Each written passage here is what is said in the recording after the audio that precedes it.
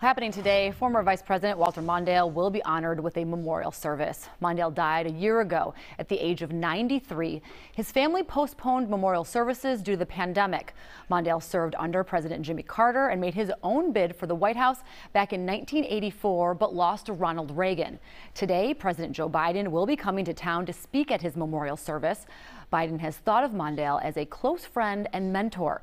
Mondale's sons will also be speaking, along with Senators Amy Klobuchar and Tina Smith. And Senator Klobuchar knows Mondale well. She worked as an intern at Mondale's attorney's office. Our Tim Blott spoke with the senator one-on-one as Minnesota remembers the towering political figure. Senator, thank you for your time here today to remember Walter Mondale. It's been more than a year now since his passing, and I sense a lot of what this memorial service is all about is making the statement that he's not forgotten. Well, that's for sure. And I think with everything going on in the world and standing up for democracies like Ukraine, I think it's more important than ever. We remember the dignity and decency that Walter Mondale brought to politics, how proud we were of him on the world stage. As you know, Jimmy Carter sent him to negotiate Mideast peace.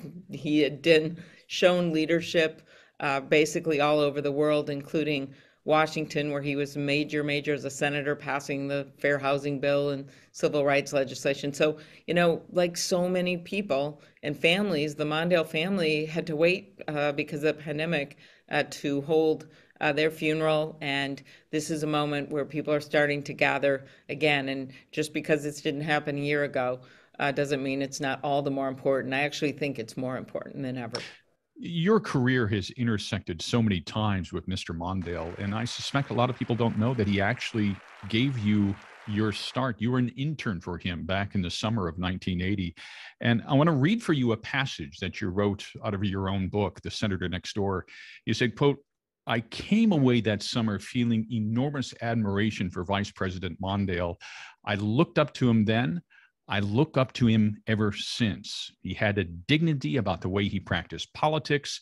He treated everyone with respect, including the interns." Perhaps what was one of the chief lessons that you learned from him that has served you well in the years since? I think the first was take your job seriously, no matter what it is, because I went there bright-eyed thinking I was going to write big policy papers. And the first assignment that he and his staff gave me was the furniture inventory.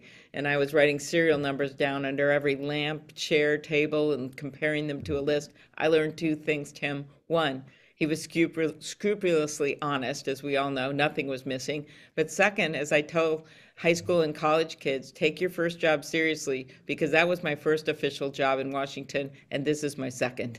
And he just grew to be a mentor through the years. When, you know, I still remember when later, when he picked Geraldine Ferraro to be vice president. No one had ever done that. And I still remember what she was wearing, the red dress and the pearls. And I thought anything and everything is possible as a young woman interested in politics. The decency he showed when he filled in when Paul Wellstone tragically died. And he didn't have to do that, but he did. When he lost the presidency, came home to Minnesota, he didn't just crawl under his desk and just disengage. He decided he was going to teach the next generation of leaders, and that's how he started his Mondale Fellow program with the University of Minnesota, where fittingly this memorial service is being held. Senator, could Mr. Mondale still be an effective leader in today's polarized political climate, or was he perhaps just a product of the times? Oh, no, I think he still would be very effective. He found a way to adjust. You saw that when he was ambassador to Japan, where, by the way, they called him El Mano, the big cheese, basically. He found a way to adjust, and he would have done the same thing. And I actually think we need more leaders like Walter Mondale, because he always fought the good fight, but he did it with civility. Senator Amy Klobuchar, thank you for remembering Mr. Mondale, and thank you for your time. Thank you very much. We're looking forward to today. Thanks, Tim.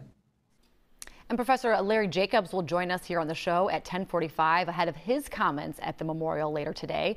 The service will be taking place at the University of Minnesota, where Mondale graduated law school. It is closed to the public, but you can watch the entire service here on Fox 9. That will start at 1:30 this afternoon.